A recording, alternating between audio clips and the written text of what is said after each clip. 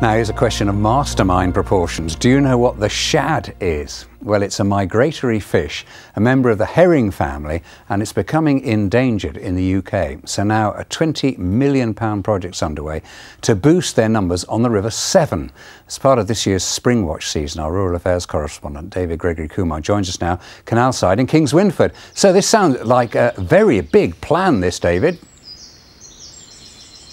It is. It's exciting news for the shad and for people who live alongside the Severn, Nick. It was such an important fish just over 100 years ago, vital source of food for many people living in the Midlands. But after the Industrial Revolution, numbers just plummeted.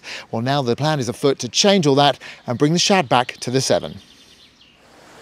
A weir on the River Severn across the fields from Tewkesbury. This is a scene unchanged pretty much since the Industrial Revolution, except for this strange addition. This is very new. See, there's a couple coming through.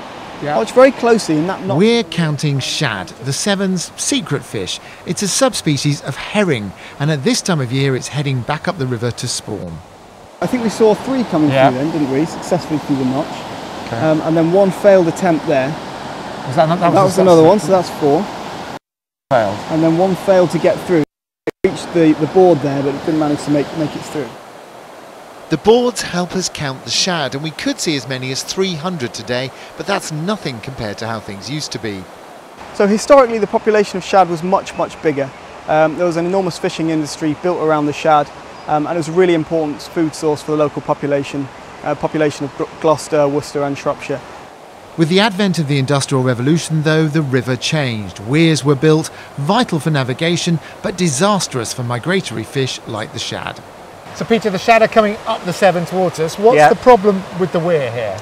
Well, the weir's quite a high barrier, nearly 2 metres high, and shad simply can't jump over that. They're not like salmon that would be able to get over a barrier that big. They need much smaller steps. So they're not really designed for this? No, they can be a bit pathetic compared to other migratory fish, so we're using them as the lowest common denominator. If we can help get shad around these barriers, we'll be helping all migratory fish. That'll help the ecosystem of the whole river. So the plan is to spend £20 million making 6 weirs on the River Severn and the River Team fish friendly, and that's very good news for the shad. So the salmon swims up the Severn, spawns and then goes back down again, but the shad is completely different. It's a multiple spawner, so it swims a little way, spawns, swims a little way, spawns again and keeps going. And that means if you open up the River Severn to it, its population should start to increase pretty dramatically, pretty quickly. One day, counting shad on the Severn might take a lot more volunteers than this. Well, let's stay with water, but move to canals rather than our rivers. And another project to look at animals on our waterways and otters, Paul. How many otters are there on our canals? What do we know about them? It's a very good question. We know very little, especially on canals. There's very little research. We know the last 10 years there's been regular activity on canals such as the Staffordshire and Worcestershire. We're getting more and more reports in a city in the Birmingham area.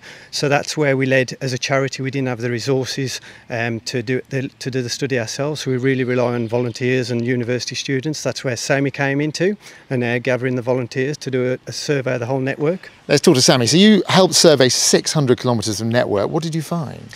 Yeah, so I had a team of 60 volunteers who I managed, and they walked up and down the canal each week for me looking for signs of otters. And we found that there's quite a lot of otter activity in the canals, especially around the outside of Birmingham. And a few of them come into the city centre, but probably not as many as we would hope. Sammy, thank you for that. Well done to you and your volunteers. Paul, how many otters in 600 kilometres of network in the Midlands? Well, part of the study we had funding from the Sea Life Centre who raised funds to do the DNA analysis, and we found that there was about 14 otters on the whole of the Midlands. 1/4, that's it. Yeah, which is a very low density, which is what you expect. They have large territories, but we really need to do this year on year and get them proper monitoring, so we need people to help us out. OK, well, if you want to help out Sammy, we'll put more details up on our social media account, but now back to you, Nick. David, thank you.